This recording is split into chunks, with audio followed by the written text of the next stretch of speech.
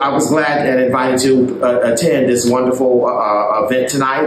What I thought about the Avakian interview was I thought it was pretty interesting. The initial clip from BA, I thought it was a very powerful message. These youth coming up, they have no future. And that's because of the workings of this system. And there is a burning down there. It may be simmering. It may be just a flickering flame, but there is a burning for something better. And it is up to us to provide the vehicle and the means for all these masses of people in this situation, including these youth, to become part of fighting for something better. I do believe that Revolution Club needs to focus efforts on the youth. We're not going to do it without a lot of struggle.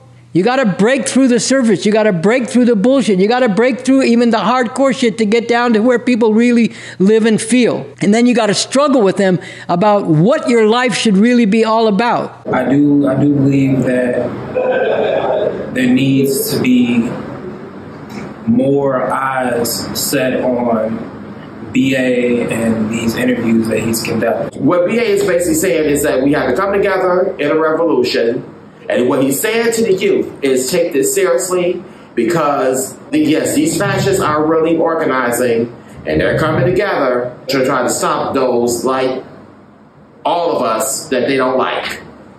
So let's band together, let's fight for this revolution, because the one thing that they are afraid of, us people of color, us Native Americans, Hispanics, blacks, whites, and even us gay folk, all come together as a collective for a revolution to fight this bullshit system.